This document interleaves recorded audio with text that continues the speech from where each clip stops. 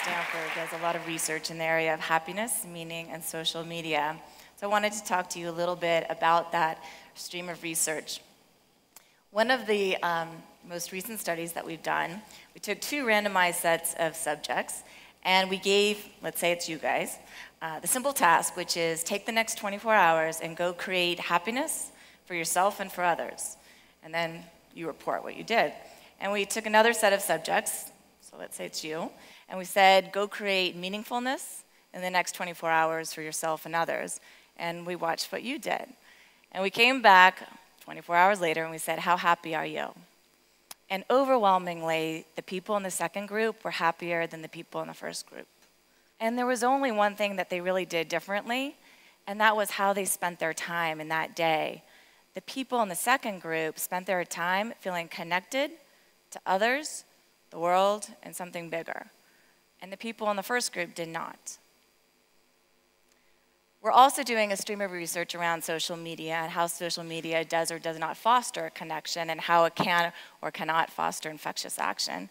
And I have to tell you, from a personal perspective, I've been very skeptical about social media. This is my perspective on social media at least 2 years ago. So the more time we spend on Facebook and Twitter, the more we think about ourselves, the more stalkers we have in our lives, and the more we have ADHD. So the inability to stay focused, to stay present, to stay in the moment seems more and more difficult to do. Now this wouldn't be so bad, but my husband loves technology, and in particular social media. We have 10 universal remote controls at our home, so just stay with that. We have 68 normal remote controls, and I still can't turn on the television. So this is the kind of conversation we have at dinner time, which is how are we giving back in the world, and are we raising our children correctly with inspiration, and why do we have 10 universal remotes in our home? Now, what we did with you, a subset of you, we gave you a questionnaire about a month ago, and we asked you all sorts of questions about happiness and social media. One of those questions was, what were the first 3 words that come to mind when you think of social media? So I wanted to illuminate some of the data that you provided to us. About half of you thought that social media meant this, and about half of you thought that social media meant this. So I felt a little vindicated in my belief of social media. Everything changed for me about 2 years ago. I was teaching a class on creativity and innovation, and one of my students, Robert Chatwani, he shared with me a story at the end of the class, and that story had a fundamental impact not only on our research on happiness and meaning, but on my view on social media and what we've done with it. Samir Bhatia was his best friend, and he's 32 years old, recently married, social entrepreneur, Stanford educated. And he was here in India about 2.5 years ago, and he got hot and feverish. And they took him to the hospital, and he was diagnosed with leukemia. And as Robert and Samir's friends and family wondered what to do, they started reaching out and found out that a friend of theirs also had leukemia and was recently diagnosed. His name was Vinay, also recently married. And I'm going to just share with you in silence the story that Robert shared with me.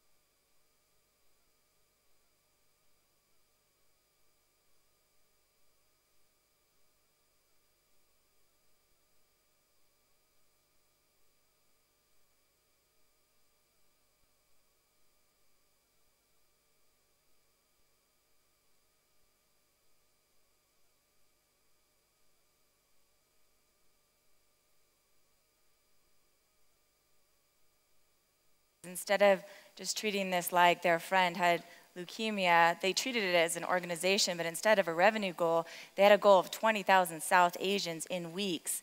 And they built out the brands. They executed like crazy. Robert created an email, and he spent 3 hours on that email telling the story and carving out a clear call to action.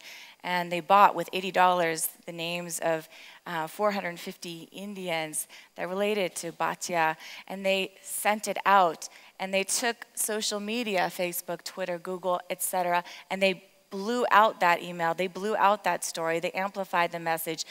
They built out websites, and on these websites were strategies that were breathtaking. Every single one of these links are live. So if you hear this story and you want to do something and you want to hold a bone marrow drive, you just click on the bone marrow drive. And here is a cut and paste letter. You can say, Lakshmi, I want to run a bone marrow drive on Friday, and this is what I need. Cut, paste, send. Thank you so much, Lakshmi. We ran a bone marrow drive. This is how many people we got in there. This is what we need to do next collectively. Cut, paste, send. The idea of social change in a box, providing tools and templates for anyone who wanted to act.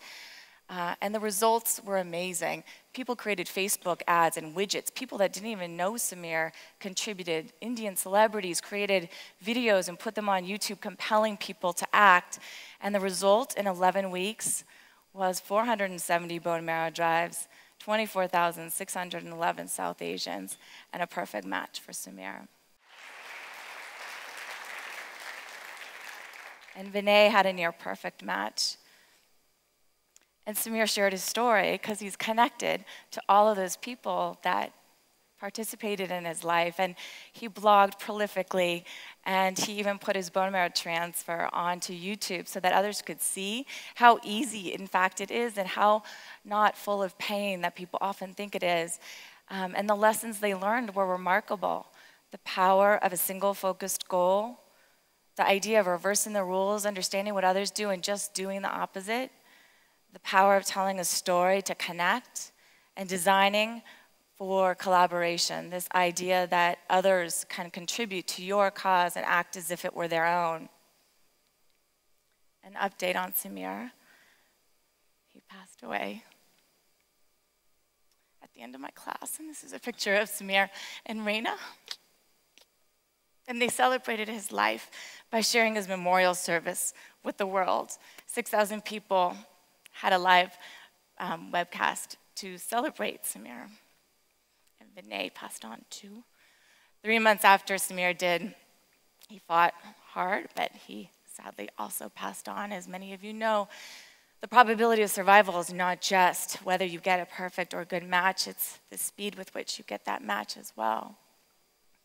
But, and the reason I'm here today is because out of the 24,611 people registered, 266 people were matched immediately.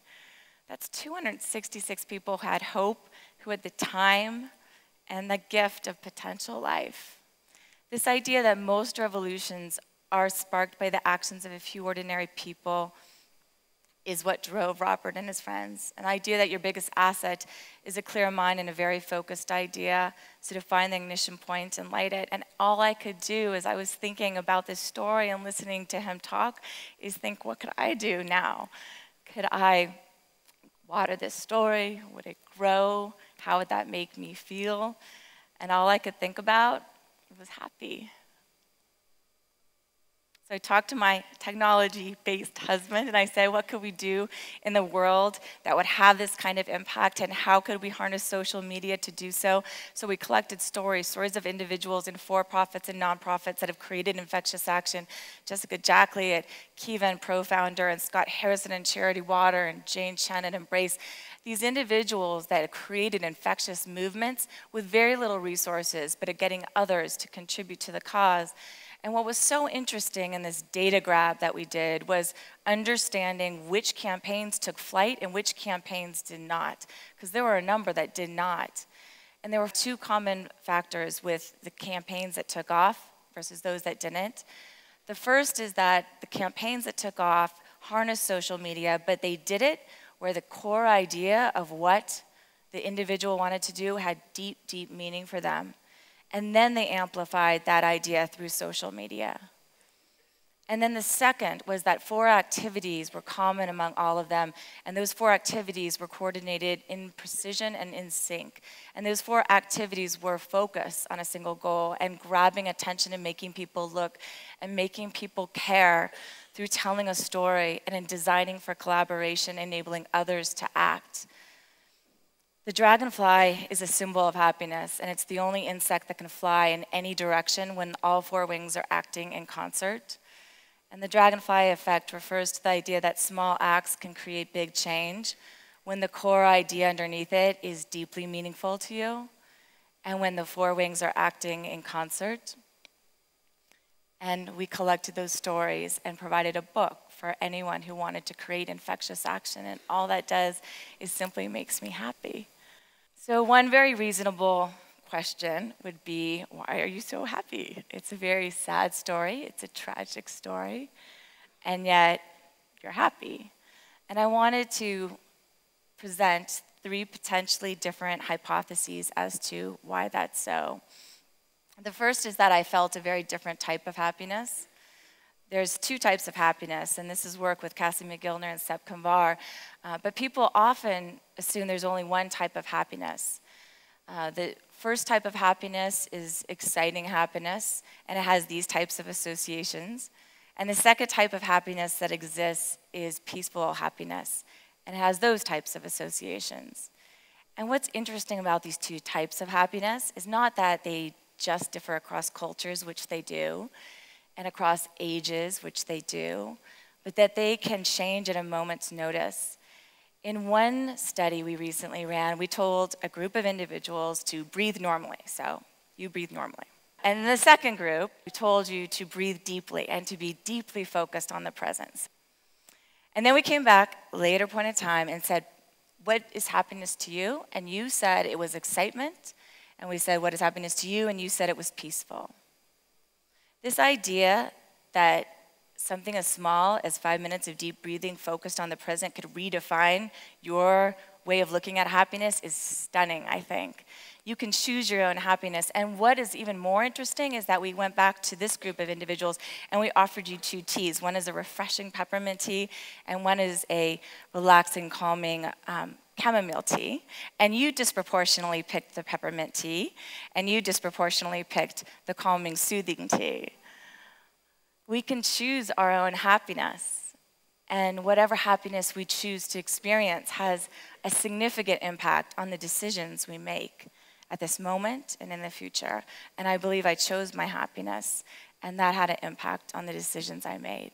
The second insight or hypothesis is that I felt a less of a need to be happy, which much research shows doesn't work anyways.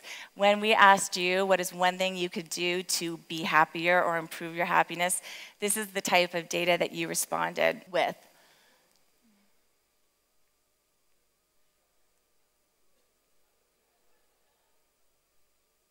So my favorite is that get one of those startups to actually start making money so I could get on with my life. And the research shows that even if you can achieve these seemingly untenable goals, that within a few days of achieving that goal, you are very likely to be back at the same base rate of happiness that you were before you achieved that goal. So instead of trying to improve or get happier, might we reconsider the view of happiness to be associated with moments of happiness? And we have a class, Designing Happiness, and these are moments of happiness that came from the students created by Emily and Joe, and this had such deep impact on me. And I think about Robert, and I think that the moments of happiness that he had a lot to do with just knowing you found a perfect match for your best friend. And then a second moment of happiness that has to do with 266 individuals matched within 1 year. And for me, I think a moment of happiness is knowing I could do something more. And a second moment of happiness is right here, right now, with you. And the third is I saw a way to create something bigger. The idea that one small individual act, when repeated, can create big change had a transformative impact on me. If you just think of that one email that Robert wrote, and the subsequent impact on the bone marrow drives that were run in the United States in 11 short weeks.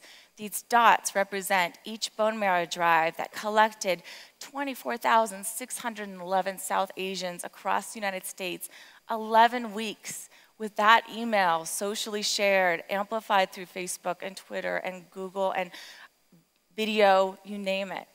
It's jaw-dropping for me.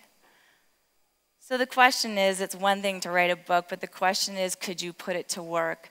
And the sad reality is that this problem exists in very big ways. The numbers are still terrible if you're South Asian. This is Sanjana. Sanjana is the mother of 8-year-old twins, and she was educated at Delhi University and came to the United States to be a teacher.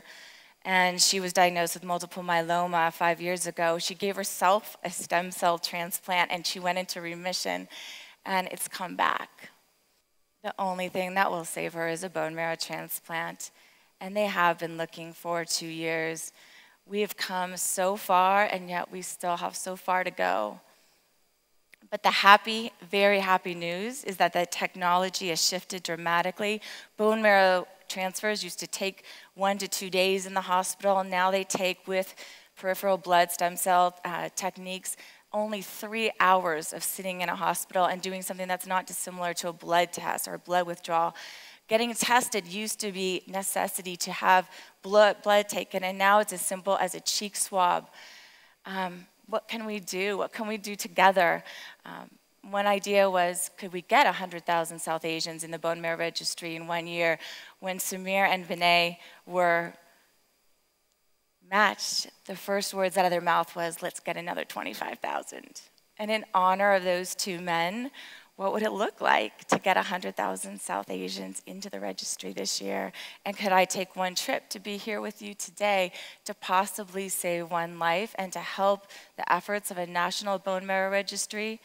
A small act taken collectively leads to big change. And in closing, I wanted to say that happiness often feels big and lofty. Could we rethink happiness in our choices, in designing our environments, and in our actions? Can we make those connections and meaning and be a part of something bigger through social media? So what is one small act you can do? And we invite you to potentially give a cheek swab, which is outside after a session, and to share that hope with Sanjana, and to share stories and tweet them and blog them and video them about small acts that create big change. The idea is that the world would be a much better place if we share those stories, and I can promise you that you will be indeed happy. Thank you.